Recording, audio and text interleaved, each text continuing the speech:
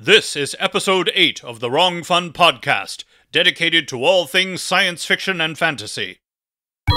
Welcome aboard. We've a long voyage ahead, so we've lined up the best entertainment money can buy.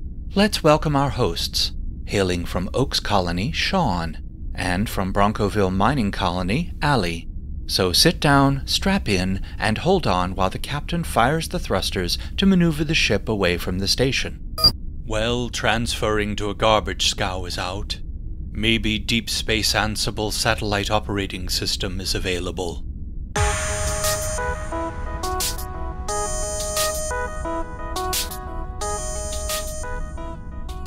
Welcome back to the Wrong Fun podcast. You're a wrong fan, and you're having wrong fun. I'm Sean. And I'm Allie. And together we're going to take you on a rocket ride in the science fiction and fantasy universe. So, Sean, how was your Thanksgiving?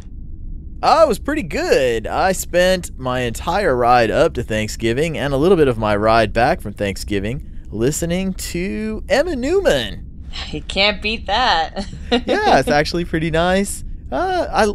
She is such a great narrator. We'll talk about that in a minute. Excellent. But yeah, it was pretty nice. And believe it or not, on the way back, of course, there was more driving than there was narration for Planetfall. But I spent the extra, I think it was $2. It might have been $3. And I got the Brandon Sanderson Perfect State. And I got the audio for that, and I listened to that. So that was actually pretty good. I like the story. I mean, you know that. Yeah. But I played it. My wife even liked it. And you know what? The ending didn't sound as bad. No. Again, the second time through, it didn't sound as bad. It wasn't quite so jarring. Maybe because I knew it was coming, but it wasn't, oh, what are you doing? But I'm telling you, if there's not a second bit to it, somebody's going to catch a stick upside the ankles. I'm just saying. Gonna have to hurt somebody. Yeah, so what'd you do? I just kind of hung out, and I cooked my very first turkey ever. Oh, wow. It was kind of fun. Okay. And it came out perfect. Oh, well, of course. It was awesome. It was a good day. It was mellow. Yeah, there was 5 people and 2 dogs at my parents' house, so it was probably, dinner was mellow, but it was still a long weekend, the whole family there, So, next week's book is going to be another novella, The Builders by Daniel Polanski, $3 at Amazon, links in the show notes. A missing eye, a broken wing, a stolen country, the last job didn't end well. Years go by and scars fade, but memories only fester. For the animals of the captain's company, survival has meant keeping a low profile, building a new life, and trying to forget the war they lost. But now the captain's whiskers are twitching at the idea of evening the score. So I'm getting the idea that there's some animals in this, not humans. Yeah, I'm getting that too. We're going fantasy this time, not science fiction, and apparently it's grimdark fantasy. And what I thought was pretty interesting is I do look at the reviews, and there was a 2-star review, and it just was like second from the top, and it was like, The Builders is incredibly violent and incredibly boring at the same time.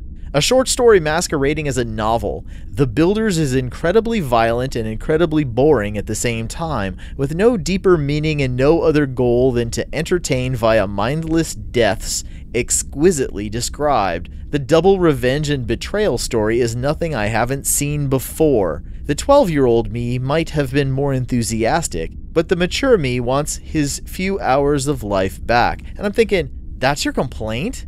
Yes. That's a selling point, buddy. I can't wait to read this. Yeah, that's a 2-star. That's your 5-star review right there. I'm like, I'm all right. And it's like $3 on it. Yep, sell it to me, buddy. I am there. So there we go. A big change in gears. It's a little grimdark, a little fantasy. So ready to give that a try?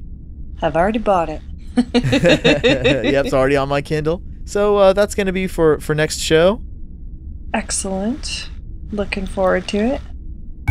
Sean and Allie, you have an incoming call on the Ansible. It's our guest, Emma Newman. Computer, what do your databanks have on Emma Newman? Emma Newman writes dark short stories and science fiction and urban fantasy novels.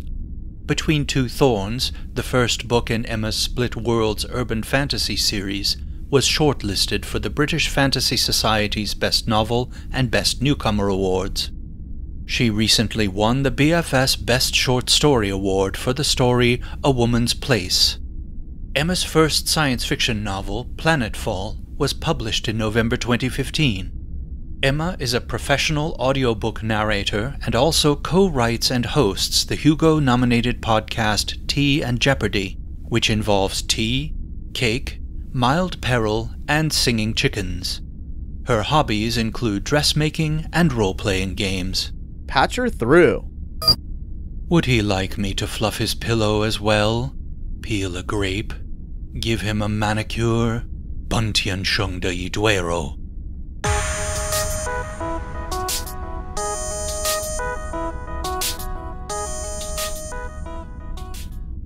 Welcome to the show, Emma. Thank you.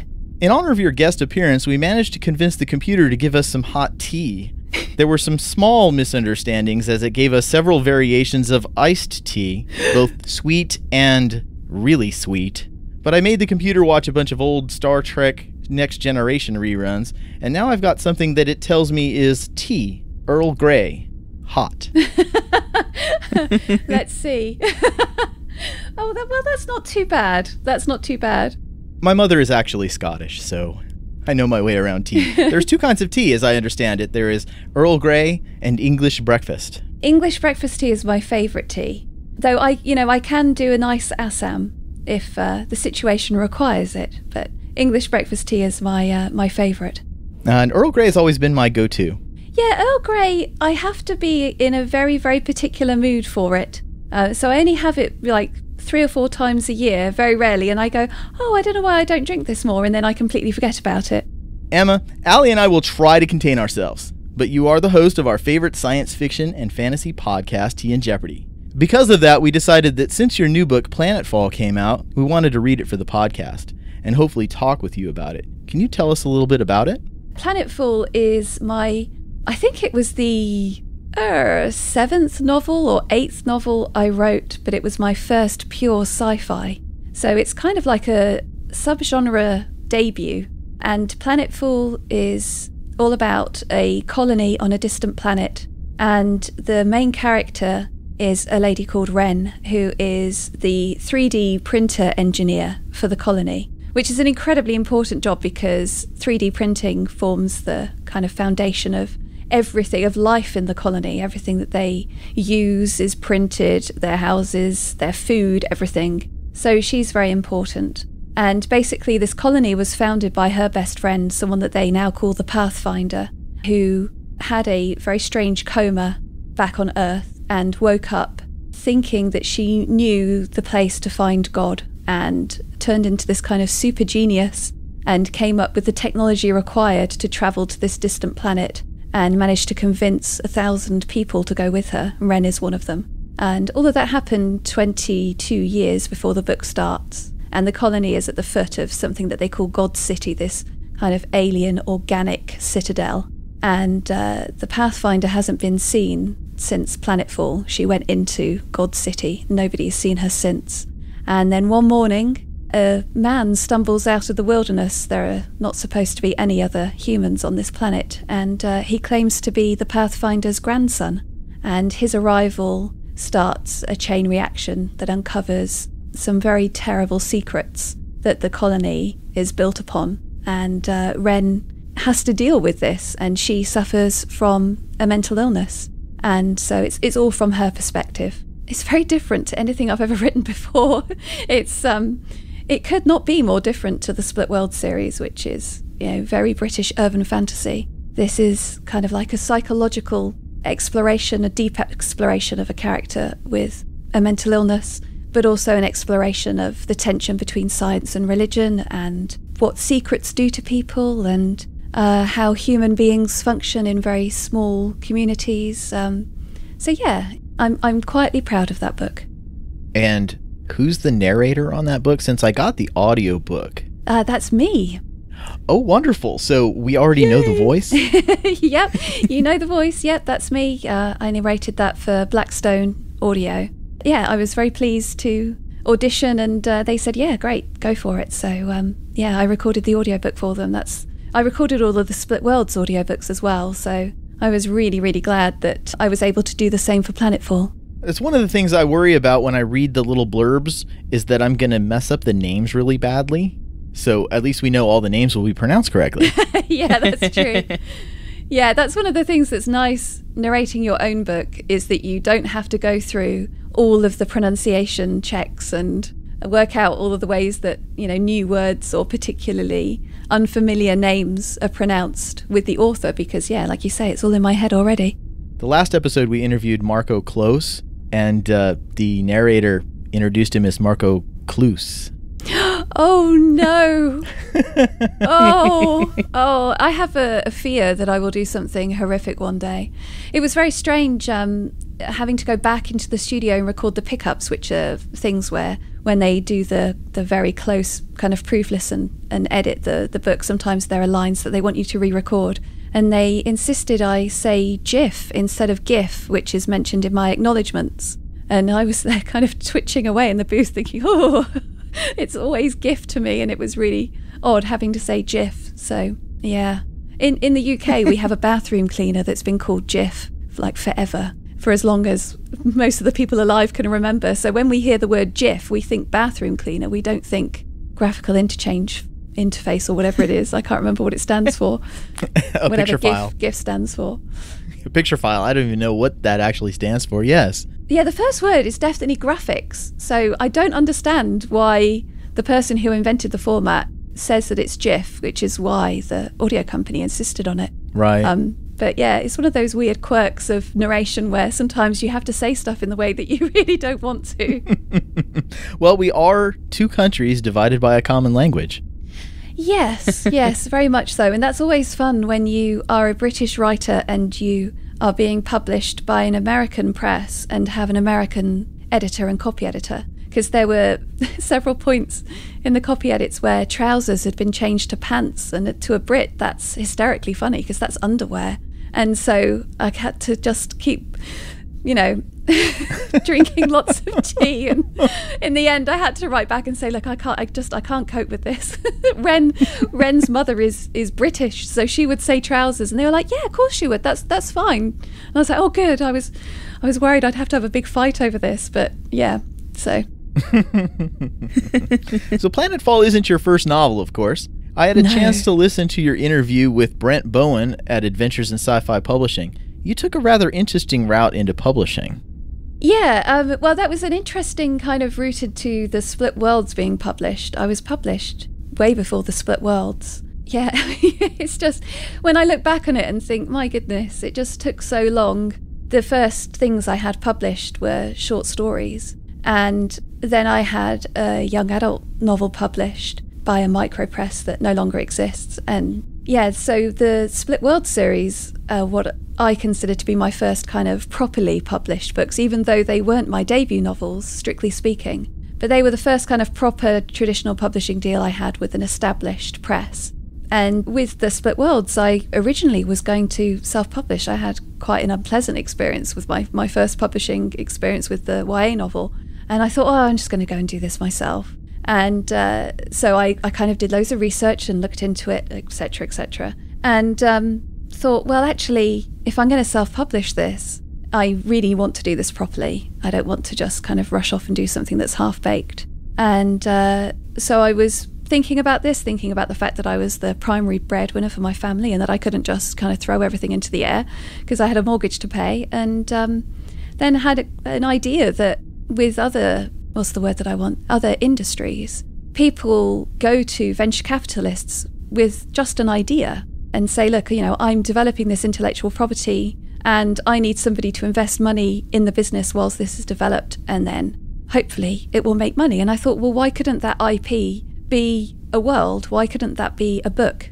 And so I got in touch with a very good friend of mine who speaks this strange language of business that I don't speak, and said, I've had this really strange idea. And I told him over the phone. He was like, come and see me. We'll sit down. We'll thrash this out. So I jumped on the train to London the next day, and we were up till about 4:00 in the morning working out whether this was feasible and how it could be done. And he effectively kind of translated my kind of hand-wavy author wishy-washy ideas into hard business speak for me. And thanks to his help, I went and got venture capital funding so I could stop my job. And so I was able to focus completely on the series. I wrote the first book. I developed all of my marketing plan. I had everything in place, and then ended up going to a book launch for Adam Christopher, who's a very good friend of mine. And earlier that year, I had recorded a short story for him, and so I went up to his book launch, and I think it was for Empire State, if memory serves, or it might have been the next one. I don't remember. And so I went to his launch and ended up chatting to people, and I'd met Paul Cornell at a convention a few months before, and he was like, what have you been up to? And I was like, well, I gave up my day job and I went and got venture capital funding so that I could work on this book series. And he just gave me this look like, what? I can see it now. He was like, you did what? And I kind of repeated it, and he was like, I don't think I've ever heard of anyone doing that. And I was like, oh, really? Okay, well, that's what I'm doing. And he said, well, the guy sitting next to Adam over there is Lee Harris from Angry Robot Books. You should go and tell him. And I said, well, I can't possibly do that because it's Adam's launch and that's his editor, and it would just be so crass to go over there and say, me, me, me, me. So I didn't. I so very British. I was so British about it. So British. And then Lee left, and he missed his train. And so he came back to the bar. And by that point, it was like me and Adam and Lee by that point. And I asked Adam if it was okay to mention it, because the event was winding down and things. And he was like, yeah, that's fine. And so I told Lee, and he gave me that look.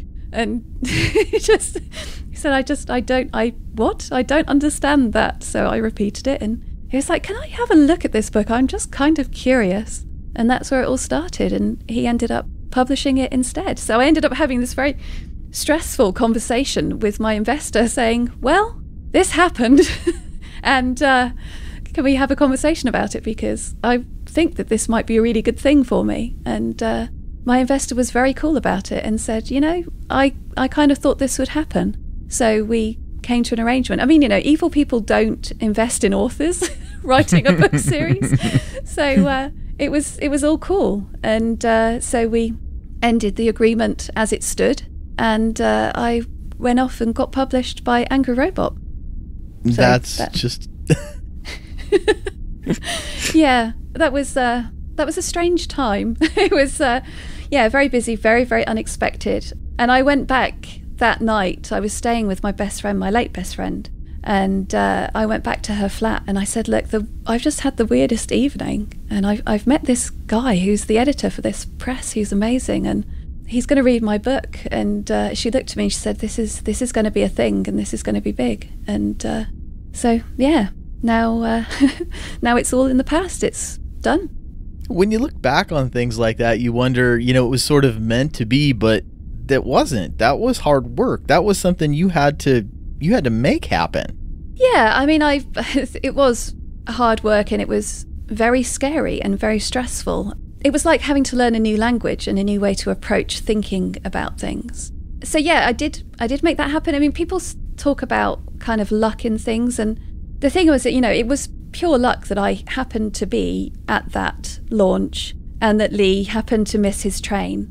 But when he read the book, he loved it. And I'm a firm believer that you have to work incredibly hard. You can't just hope that something will happen. If opportunities do come up, you have to step up. You have to have something to show. I could have met him in that bar and not had a book to show him, or had half a book, or, had a terrible book. Do you see what I mean? So it's yeah. You make your own luck. Yeah, exactly. I see it as a combination of kind of working really, really hard so that if something lucky does happen to you, you've got all of the cards in your hand already. Mm-hmm. So yeah, it was great. And I mean, Lee is now at Tor.com and is, off doing other things, and is no longer my editor. But he's one of my favourite people in the universe, and we're still incredibly close friends. And he's just a brilliant guy, and I'm just so glad that he liked the book. He loved the book. Otherwise, he wouldn't have published it. Now, Tea and Jeopardy is, of course, the most awesome science fiction fantasy podcast known to man or chicken. Oh, you're very kind. It is. Where did all the different parts come from? Did you sit down one day and say, well, let's see. I've got some singing chickens, a butler, some mild peril, and some tea. What do I do with it all? Or did it build up over time? Both, really. I don't have a butler. That's fictional, unfortunately, alas.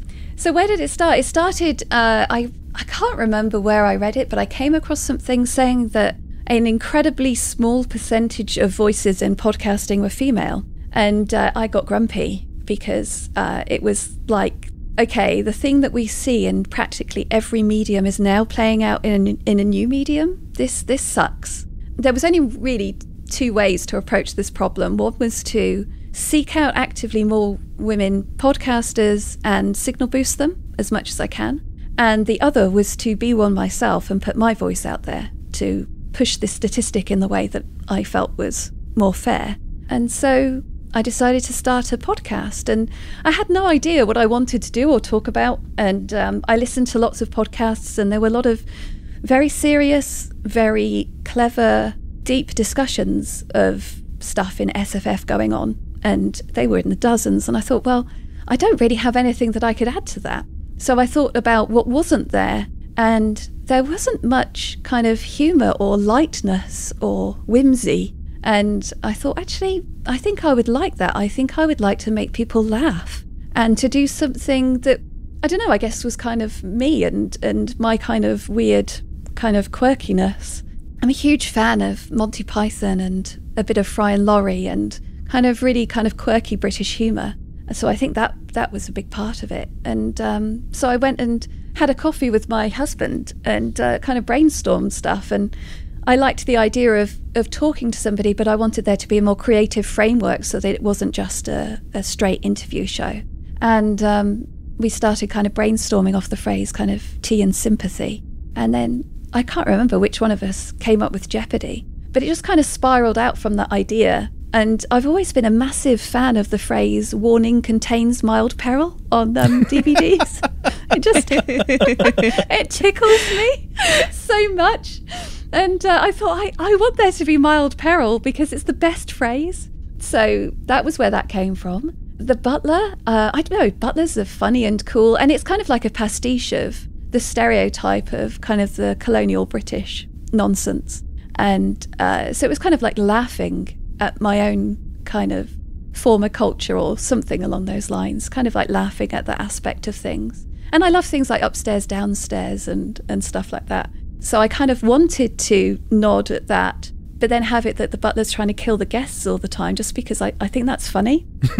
And then as for the singing chickens, we had quite a few episodes. I think it was something like 13 episodes or so before the chickens came along. And they only came along because I was at World Fantasy Con in Brighton a couple of years ago. And I went out for dinner with a great big bunch of people, and Paul was there. Paul is a very important part of my life, as you can tell. He's kind of there at critical kind of plot point moments. And he was there at this dinner. And I don't know why or how it came up, but I suggested that maybe somebody should do a version of Jeff Wayne's War of the Worlds, but with chickens. And I did an impression of what I thought it would sound like. And everyone was like laughing and laughing. And Paul laughed so much in this restaurant. He was weeping, like really crying with laughter. So I came back home and told Pete about this, my husband, and I was laughing about it. And he said, "Oh, we should have the singing chickens in Tea and Jeopardy." And I was like, no, it's just too silly. It's too silly. You know, we're silly enough. We can't go that far. We'd be crossing a silly line. And he was like, no, we've got to do it. We've got to do it. And of course, they're the most popular bit of the show now. So he's always like, remember that. I was the one who said they should be in it. So that's where the chickens came from. They came from a theoretical War of the Worlds version with chickens. I adore your singing chickens. Do they do parties, events? Any plans for an album, a holiday special, maybe a special chicken episode in the future? Last year we did a Christmas advent calendar, and we're going to do another one this year. And for every episode, the chickens did a different like Christmas carol or Christmas song, and people were saying, "Please, could you do a Christmas album with the chickens?" And Yes. so I was like, no. So yeah, this is not the first time I've been asked this. So do they do parties? I mean, how can it not be a party when the chickens are there? It's automatically a party. I know. It's it's a lot of fun. I mean, I don't want to kind of destroy the magic, but Pete and I are the chickens, and when we record them, we don't actually have singing chickens, and some people think we do, and I just love them forever for thinking that, because if I really had chickens that sang like that, I wouldn't be worrying about money as much as I do. I'd be touring the world with these chickens. I wouldn't just have them on my podcast. So no, they're Pete and I, and one of the things that I have to be really careful of when we're recording the chickens is not to look at Pete, because he really gets into it and he kind of like dances like a chicken. And it's the most adorable thing. But I have to really not look at him, because otherwise I just dissolve into laughter, and then we have to just keep re-recording all the time. So I have to stand there with like my hand at the side of my head kind of blocking off my peripheral vision so I don't see him. We have a very strange life. Oh my God, I love you guys. And of course my son now does it as well. He chickenizes everything, and so we'll be having dinner together and he'll just suddenly say, "Oh, you should do this one," and then we'll like suddenly start singing, I don't know, Star Wars or something like that as a chicken. So it's like, what have we done? Emma, I listen to you and I despair. When I'm interviewing people, I ask questions and I wait for a response. And you just have these lovely conversations over tea. How in the world did you learn to do that? I'm British, darling. This is something which is, built into me. Where there's tea, there's conversation. It's no, I'm being flippant. I mean, we're having a conversation now. It's, I think you shouldn't do yourself down. You're perfectly capable. When you come onto a podcast as a guest, it can be really quite nerve-wracking. And one of the things that I'm very careful to do is to have email correspondence with my guests beforehand. And of course, I have to break it to them just how silly the podcast is, because I will tell my guest what the peril is going to be so they can give me their solution, because I'm a firm believer that the guest comes up with their escape from the peril, because it's kind of showcasing their creativity and brilliance. And so we've already had a very strange email conversation before we even have a kind of spoken conversation anyway. So it's a very good icebreaker to say things like, "Oh, and then the pirates will attack. What do you do about that?" Once you've had to deal with these kind of perils over correspondence, it's much easier. And then before the main part of the show's recording starts, I'll have a chat with them and make sure that they're happy with everything that's going to happen, and explain the process and put them at their ease. And with quite a few of my guests, I have met them in person already, even if it's just very, very briefly at a convention, or I've chatted with them on Twitter.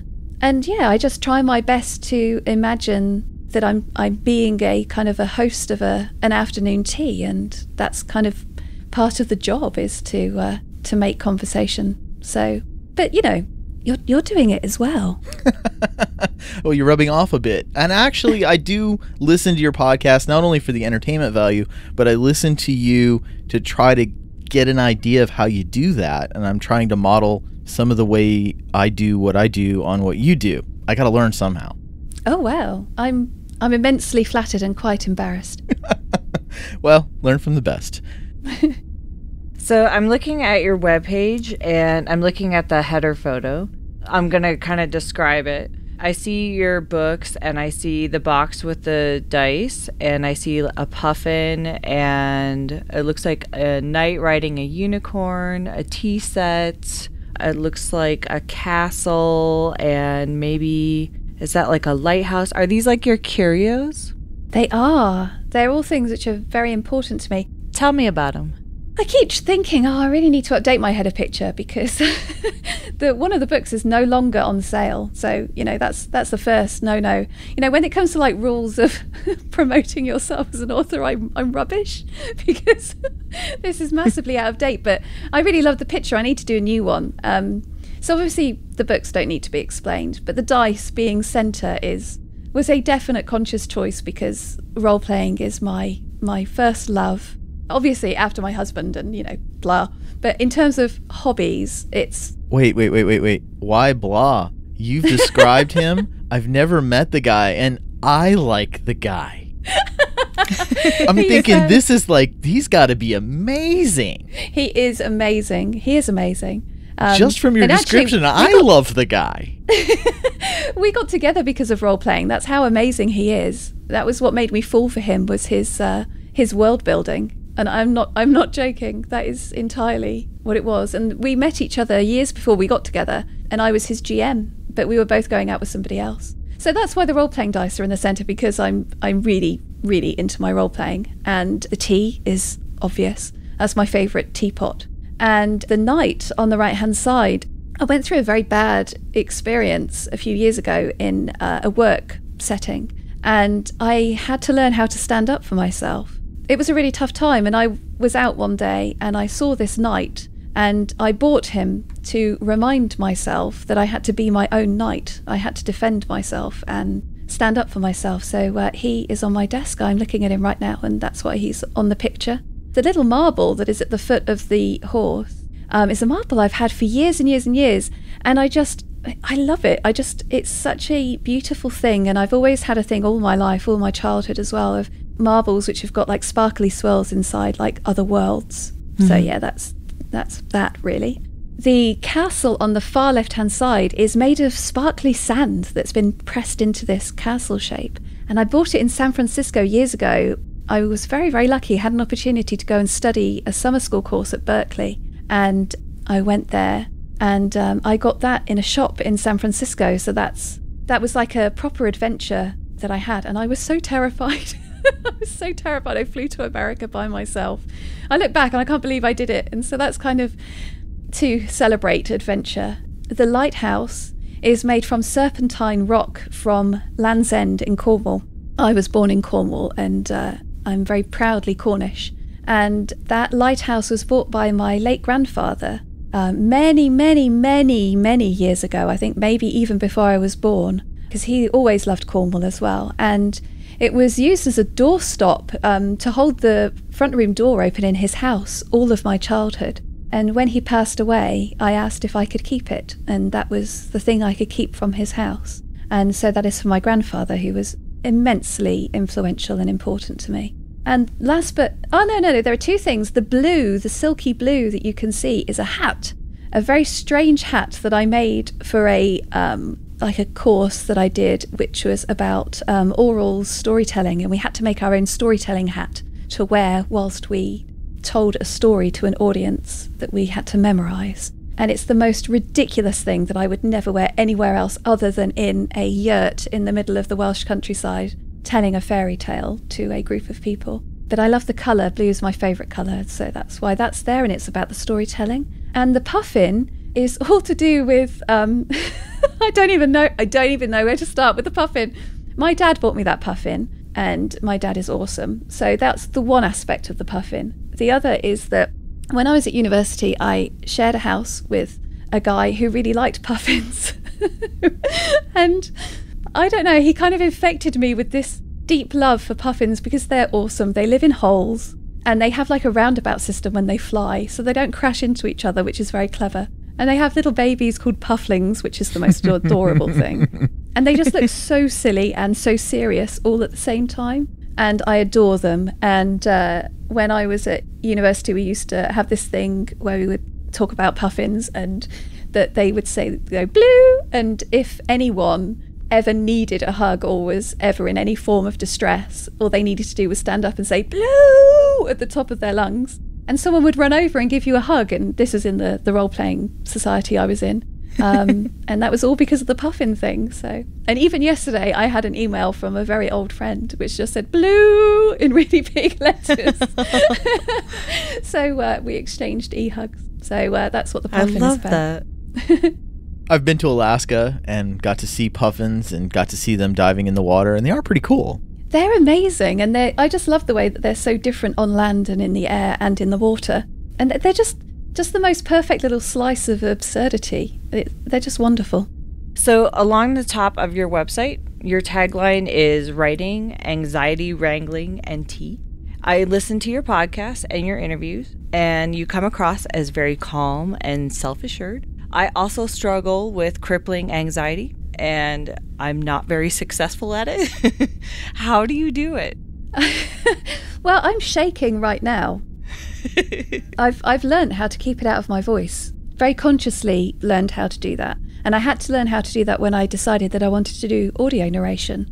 And that took a long time to figure out. So there is practice there. And people say this to me at conventions, because I'm very open online about having an anxiety disorder. And that was a very conscious choice, that lots of people struggle with this and don't feel they can talk about it because society doesn't talk about it and doesn't make people feel safe enough to talk about it. And so I thought a few years ago, well, I'll try and do a little bit to make the world feel like a safer place for people to talk about these things. And the only way I could do that was to talk about my own experience. So people know that I'm very anxious, and then they'll see me at a convention and say, but you look so calm. But I'm like those ducks, you know, they look so serene on the surface, but underneath the water, I'm paddling so damn hard to handle it, to keep a I don't know, a grip on myself.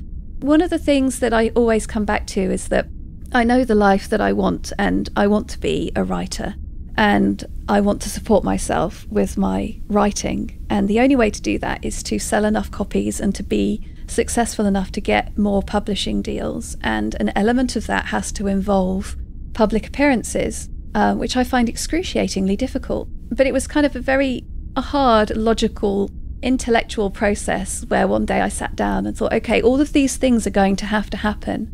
And what do I want more? And I want that life more than anything else. And so the fear cannot win, because if the fear wins, I don't get that life that I want.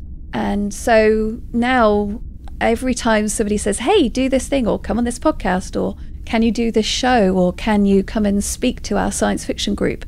My answer is always yes, even though there is a bit of me going, oh my God, and totally freaking out. Because if I say no, then the fear has won, and the day the fear wins is the day that I am not moving towards that life that I want.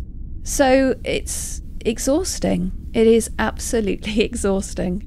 Something that I think people who don't suffer from anxiety, I think they don't appreciate how tiring it is when you have to constantly push yourself through it. And there are days where I am really just unable to do all of the things that I need to do and want to do. But over the years, you know, I mean, I had my breakdown when I was at university, and so I've been figuring out how to live with this for like over 20 years. Is it over 20 years? No, less than 20 years. How old am I? I don't know. I lose track. I'm nearly 40. So 20 years or so ago when I was at university. So yeah, 20 odd years. I've got a lot of XP in this. So I've been leveling up on how to handle it. And I've been blessed with having met and known amazing people, one of which is my best friend who died last year, and she taught me a lot about compassion and care, not only for others but for yourself. And she always said to me, you know, when you're feeling at your most anxious, you have to care for yourself like you would care for me, because she also suffered from anxiety, and I could be endlessly compassionate with her, and I would hold her and cuddle her and talk to her and, you know, all of these things. And she said, you know, all of the things you do for me and all the things you say to me, you say it to yourself and you do it for yourself. And that was some of the best advice I've ever had. So I'm very lucky that I was privileged enough to know her and to learn from her. So yeah, that's how I do it. It's a combination of patience with myself, and I'm the least patient person in the known universe. But when it comes to this, I have to just say, okay, I'm doing the best I can. The learned compassion, which I learned from Kate, and sheer bloody mindedness that I've got to do this. And I feel the real compulsion to write more and achieve more, because I'm going to die. It's as simple as that. I'm going to die at some point. And I'm not hugely convinced that I'm going to get to write all of the books in my head before that happens. So I haven't got time to let it beat me. So yeah, it's hard and it's tiring. And I'm glad that you think that I sound very calm. I find that really funny because I am not. You come across as the ramp drops and you'll wander across the beaches of Normandy saying, "All right, lads, put down those machine guns. That's just not cricket." Yeah, that's kind of, I would love to be able to be that person. I try my best to kind of project this calm. And I think also when you have to do stuff in public, there are so many authors I've spoken to. We all find these ways to deal with this because, authors are like the worst people you could pick for, just on average, how many of us love being on stage in front of people? It would be like, I don't know, 0.5%. So we're kind of this self-selecting group of massively introverted people who like sitting by themselves for hours on end, spending time with people who don't exist anywhere except but in our head. And then we suddenly have to go and be out there and be around lots of people. You find ways to cope. And, lots of authors have a thing that they wear. They have like a particular waistcoat or a jacket or a hat. And there are so many people I know who do that. And obviously I make my own clothes and wear them and they're like armor. So you develop lots of strategies. So yeah, it's kind of learning how to do it, learning from other people. And at the end of the day, making myself step up and do it and, putting my brave trousers on. So you're an author, a podcaster, an audiobook narrator, a dressmaker, a gamer. Is there anything that you can't do? Any other hobbies that we don't know about? I can't knit. I can't knit to save my life. I've just learnt how to crochet, which I'm very pleased about. And maybe if I went and had lessons for knitting like I had lessons for crochet, maybe I'd figure it out, but I've never been able to knit. My mum, bless her heart, has tried to teach me to knit, but she's left-handed and I'm right-handed. My mom insists that knitting isn't all that difficult. Yeah, it's just no. So I can't do that. Yeah, any other I don't have time for other hobbies. I don't even have time for the things that I really, really, really love doing, like role-playing. I was just moaning to my husband this afternoon, actually, that there are so many great LARPs going on at the moment, and I'm not playing in any of them, and this is something that makes me very sad. So, yeah, I mean, I wouldn't necessarily say it's a hobby, but something I do really like doing is jigsaw puzzles. I find it helps with my anxiety, and that's something that I find very, very soothing. I used to like coding as well. I've done various jobs in which involved website programming and computer coding, and I really, really loved that. And I should imagine that most of the stuff I know is horribly out of date. But I used to love coding because it was such a calming thing. And, you would write something and then it would work or it wouldn't. And if it didn't, it was because there was an error. And you could go back and find the error and then it would work. And there is just something so pleasing about that, especially when you're a writer and everything is subjective and there is no right way to do anything, and there is no point where you can stand back and say that is now correct. It's just it's just a thing you've made. It's not something that you can go back and test logically until you find where you screwed up. So yeah, that's something that I would consider a hobby now that I don't get enough time to do. So Emma, what's your next project? Well, I'm currently editing my second book for Rock, which is set in the same universe as Planetfall, but it's not a direct sequel. It's an interconnected standalone, and that's set on Earth instead of on the colony.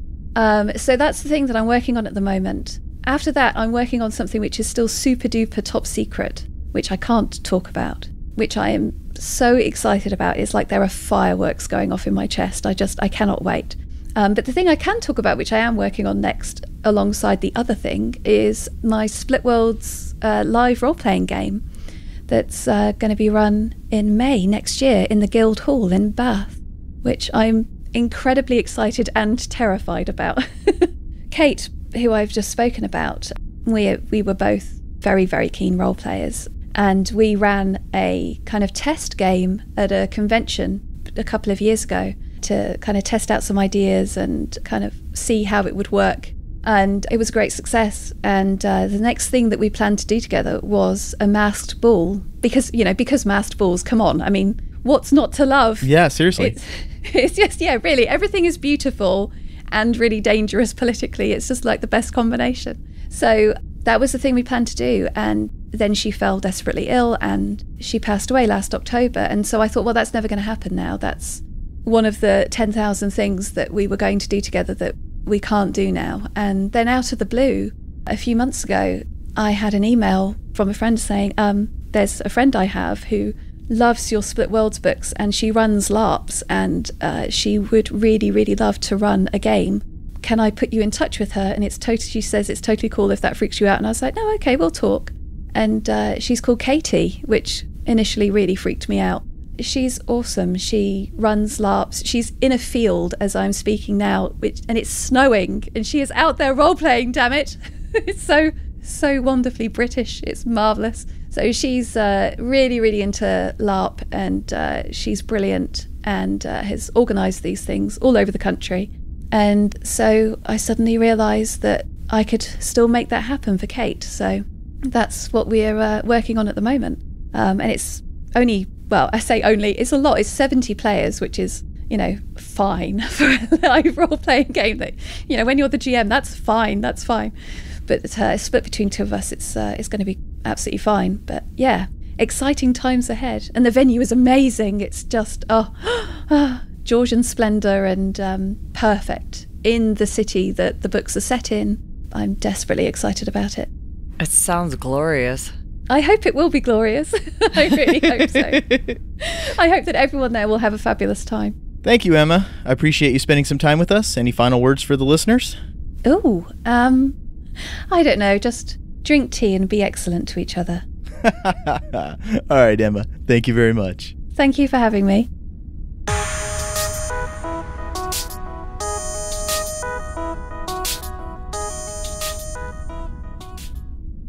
You can find more from Emma at enewman.co.uk. That's enewman.co.uk. A link to Emma's Amazon author page and her podcast, Tea and Jeopardy, is in the show notes. So that was pretty exciting. Yes, indeed.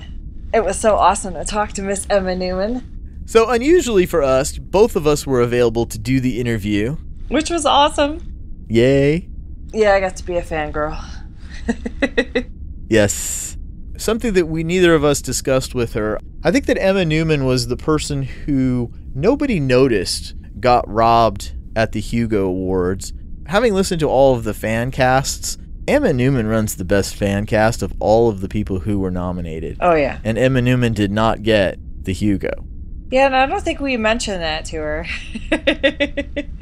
Well, how do you... Well, we did tell her it's the best fan cast known to man or chicken. Yeah, that's true. Right.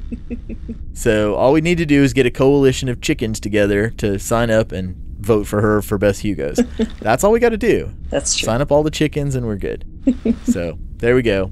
Great fan cast. If you do not listen to Tea and Jeopardy, listen to Tea and Jeopardy. And right now, I think it's pretty interesting, is she's doing the Tea and Jeopardy Advent calendar.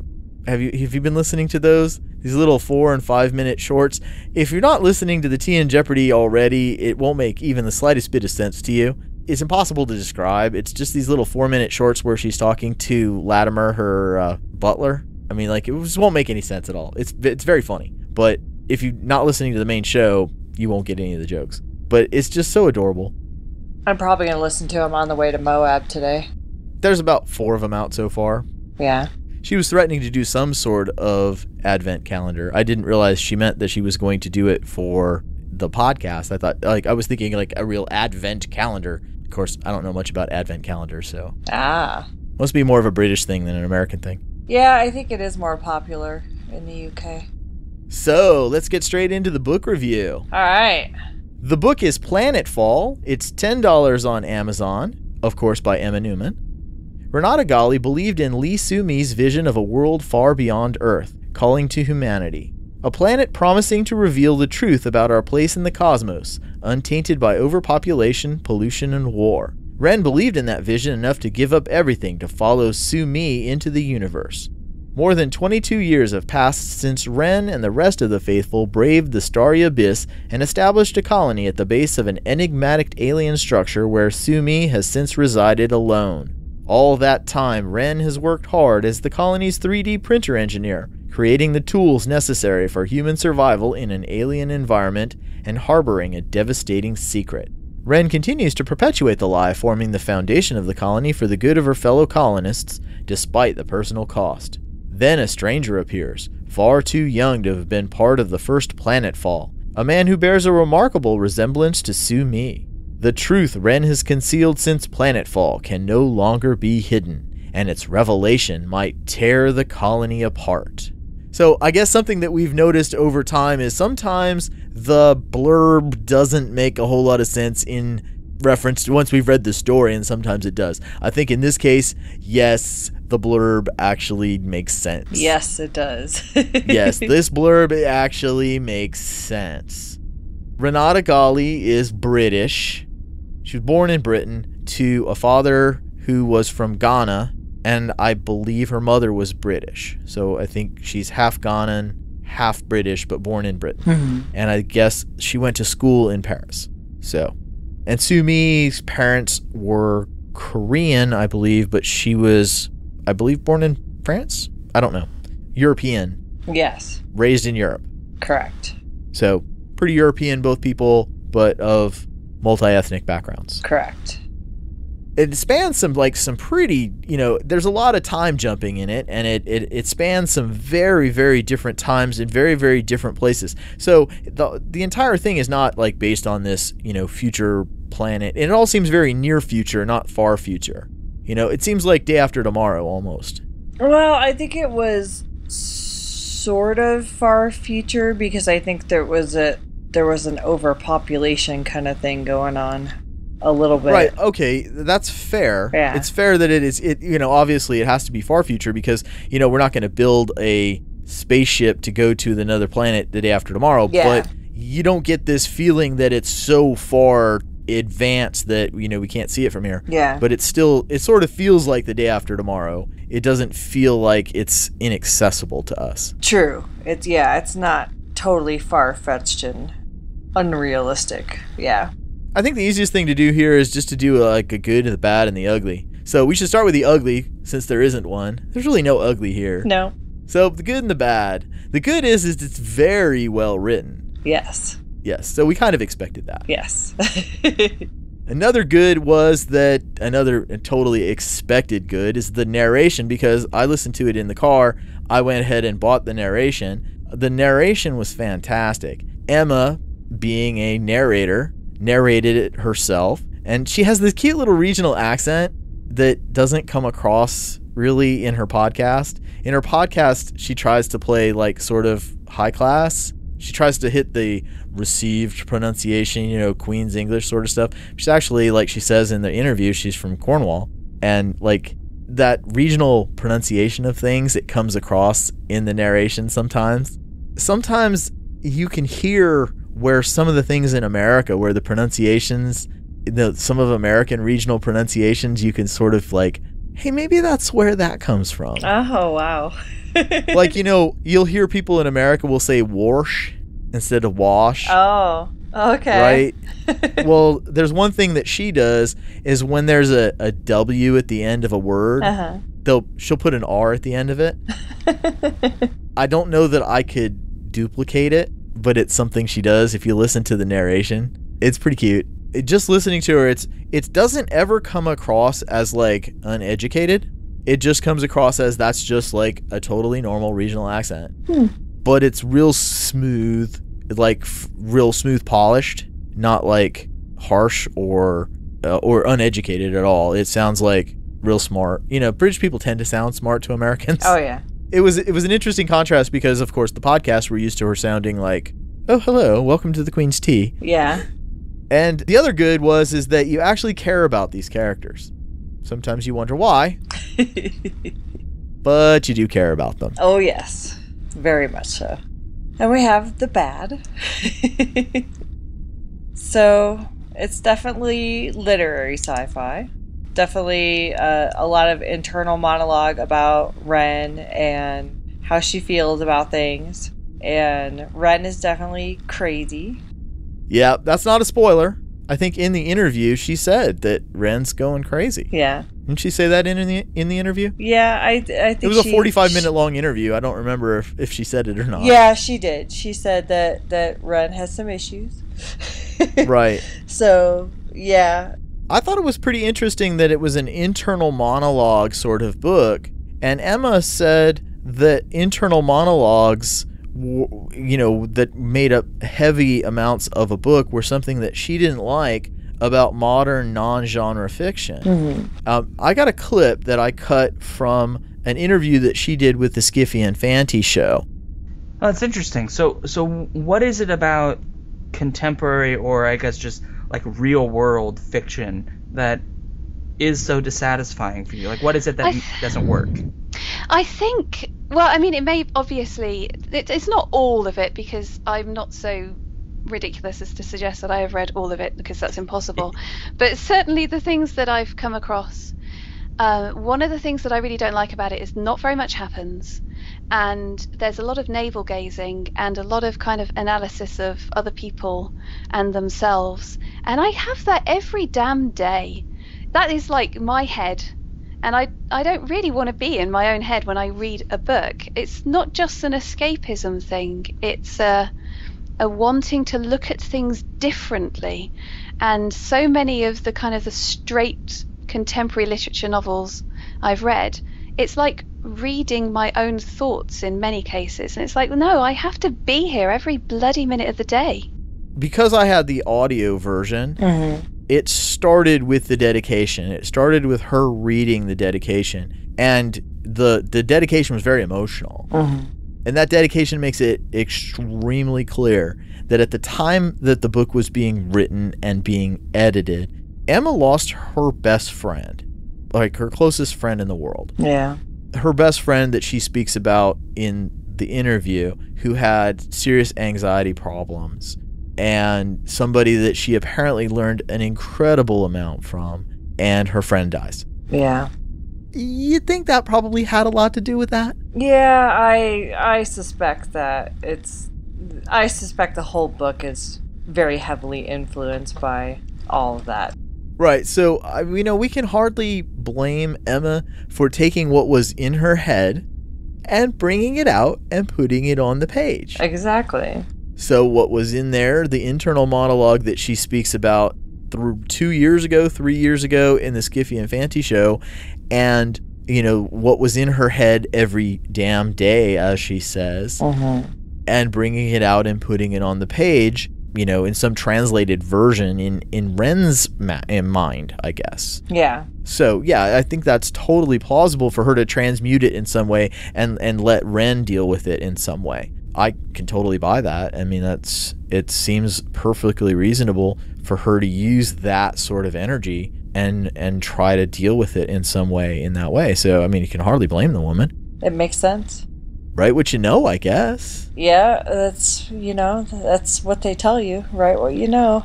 And it was very believable, certainly. You could totally believe, and especially listening to her talk about anxiety. Because you listen to her talk in the interview and you're like, this woman's not anxious. Yeah. There's no possible way this woman's anxious. She sounds so confident. She sounds so with it. And she's talking about it and you're like, wait a minute. And then, then I'm listening to her read the book and she sounds perfectly normal reading this book. Yeah. And then the story of the book, and she just nails it. Oh, yeah. Over and over and over. I mean, like, she's totally got everything down. I'm like, there's no way that this woman just was like some tourist. She stopped by at a mental ward one day and like took a couple of notes, read the DSM a couple of times, and she wrote a little bit about anxiety someday, like this woman. Okay, yeah. I mean, like, I'll buy that she's got anxiety and she wrote about it well. Yeah. Very, very, very well. Yeah, I had a rough couple of days after reading it. I have OCD, and Yeah. It made my OCD a little kind of go into overdrive for a couple days. Yeah. Yeah. But I didn't care for the ending a whole lot. I went online after I read it, did some poking around, and pretty much everyone that, when I went and read some other reviews, pretty much everyone didn't care for the ending. And I suspect, based on, after reading the dedication and everything, I suspect... It's kind of hard to talk about the ending because we really can't give the ending away. Yeah. But what other ending could there have been? Yeah. There's no other way it really could have ended. There's really no way to discuss this without being spoilers, so we're not really going to. Yeah. But there's, come on now. Quit whining. And if people are going to get online and piss and moan about something, then they go find something else to whine about. I mean, that's the way this was going to end. Yeah. Ren is what Ren is. What was the discussion that Marco was talking about? The characters and what they are, and they have certain traits, and they have a character. That's what the character is, right? Yeah. Right. There you go. Yeah. It ended the way it ended, and I didn't particularly care for it, and others didn't particularly care for it, and... Yeah, well, whatever. It ended. It was what it was. It was what it was. On that, caring about everybody, you cared about everybody, but in the end, you ended up disliking everyone. Yeah, you kind of did. By the end, you came to believe, like Sarah Hoyt said way back in episode, I think it was 4, that they were unpleasant people doing unpleasant things and dying in unpleasant ways. Yeah, pretty much. The bottom line on this book is that I think it has a pretty good shot to get at least... It's certainly going to get some Hugo nominations. Yep. I think it has a shot to get onto the Hugo list. I agree. So you have a very good chance, if you are a Hugo voter, to end up reading this. I think it's a very well-written book. I agree. I really enjoyed it. I think it's in the genre according to the current definitions. I think we both enjoyed it. I liked it. I don't think it had any real action until like the very last bit. There was a little bit of fighting in the very, very end. Mm-hmm. Had kind of a sad ending, but it, if you're looking for an action adventure science fiction novel, this is not the book you're looking for. This book is like that time that you go over to this like new friend's house, is somebody you really like, somebody you admire, and that person, they just put a lot of effort into making this really awesome meal, and you eat it and you just don't enjoy it, but you can see it, the work that they put into it, the hours of labor, and you can taste the love in every bite. You just don't like the spices.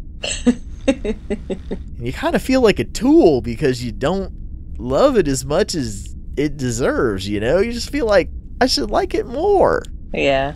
I just don't quite love it as much as I should. Yeah. You want to love it, but you just don't. Do. You don't love it as much as you want to love it. So the only thing I can say is that I'm going to run straight out and I'm going to get book number 1 of her Split World series, which she also narrated, all of the Split World series. And she did say that this was very different. This book, Planetfall, was very different than the Split Worlds. And so I am taking that to mean that there's like, it's a different genre. That genre is urban fantasy. Okay. So I'm taking it that's different. But I'm also hoping that there's like more action, more interesting things happening. Yeah. I got that impression that, from the interviews that she's done on that subject, that there's more action going on. So we'll see how that goes. And if nothing else, I get to listen to her tell a story for a while, which is... You can't beat that. Yeah, seriously. Even when nothing was going on, I was listening to Emma Newman for 10.5 hours. I know. Can't beat that with a bat. That woman could read me the classifieds, and I'd, okay, yeah, you just keep reading that. How much was that lawnmower you said? You go right ahead and tell me all about that lawnmower. I don't need a lawnmower. Got a lawnmower. It was a good book. It was. It really was. It just wasn't up my alley, really. Yeah. So, yeah, Split Worlds, I'm going to give that a shot. I'll let you know how that works out. But if you're looking for action adventure, this is not the book for you. If you want a good example of what people are talking about when they say literary science fiction, in that, sort of a non-linear plot, a interior monologue that's well written, this is a really good example, I think. If you want a good picture of what it looks like for somebody dealing with anxiety, this is a good picture. Yeah, that's also probably something worth noting as well. If you know somebody who deals with anxiety, that might be a good thing to read just for that too. Yeah. So, yeah, good on that one too. And if you are not subscribed to Tea and Jeopardy, you're totally wrong. Yeah, you need to go subscribe to Tea and Jeopardy if you haven't. That book was Planetfall by Emma Newman, $10 at Amazon. Link is in the show notes. The Wrong Fun podcast runs on your donations. We count on you to donate or subscribe to cover our server costs and our book and equipment expenses. Making a podcast is a lot of fun, but it's not cheap. Please consider making a donation or subscribing. Go to wrongfun.com and click on the PayPal link. You can make a one-time donation of any amount or subscribe for as little as $2 a month. That doesn't sound like much, but we pay our server costs monthly. It's a tiny amount from you, but it's a giant help from us. Thank you for joining us on this voyage. Music is courtesy of Simplify Recordings. Send your feedback, both good and great, to feedback@wrongfun.com. Show notes can be found at wrongfun.com/episode 8.